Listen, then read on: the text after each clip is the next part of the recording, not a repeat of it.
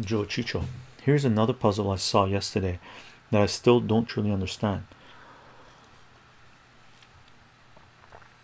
If you buy a bat and a ball for £1.10, the bat costs exactly £1 more than the ball.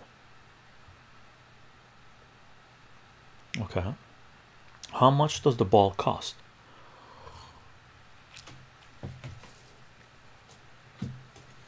And then Joe says my original answer was that $1.10 minus 1 equals dollar, so the ball must cost but that would mean the ball but apparently answer, yeah, that would mean the ball would only be 0.9 pounds, right?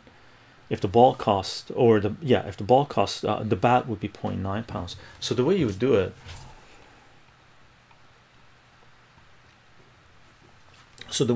is this: a ball and a bat, ball plus a bat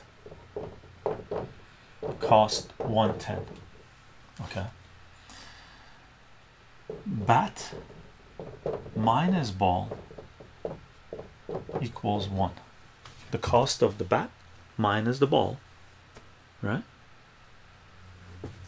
cost 1. Right? So all you got to do is substitute, do a little substitution. So I'm going to take this. So this is your first equation, this is your second equation. Always remember this: the number of variables you have, that's how many equations you need to be able to solve a problem, right? So if you have one unknown, you need one equation to solve it. If you've got two unknowns, you need two equations to solve it. Three unknowns, three equations, etc., etc., etc. So you can just bring this over, whoop, go minus ball.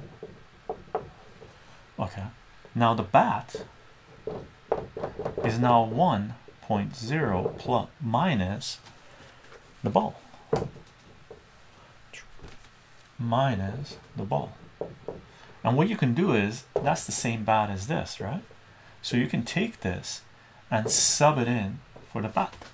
So sub 2 into 1, equation 2 into 1, because this is our modified equation 2, right? Now you got a ball plus 1.0 minus what? I'm doing something wrong here.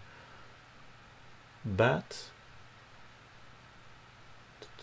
Oh, because I'm in dingling, this becomes a plus, right? If the ball comes over, that's a negative, that's a plus. Plus a ball is equal to 1.10. I usually use x and y variables, but I'm using this because if this was a bat and a glove, I would put B for bat and G for glove, but they're both BBs, right? Bat, BA, they're both BA. Yeah, thank you, antisocialist behavior. So this becomes 1.0 plus 2 balls is equal to 1.01, because a ball plus a ball is 2 balls, right? Grab this guy, bring it over, minus 1.0, so 2 balls is equal to 0.1, and then divide by 2, so ball is equal to 0.05. That's how much the ball cost.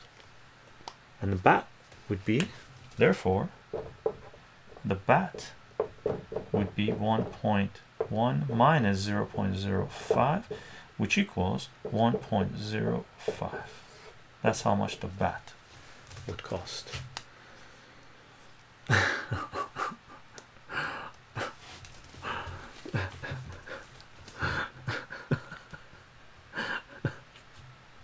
You notice I didn't write down the S.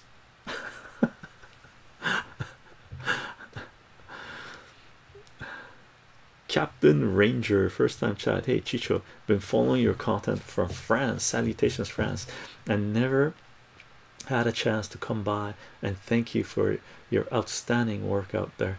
You guys enjoy the math, need those quiet a lot in product design myself. Cheers. You use those quite a lot in product design myself. Cheers. Cheers Ranger. Thank you very much, Captain Ranger, for popping in from France. Salutations. Bonjour.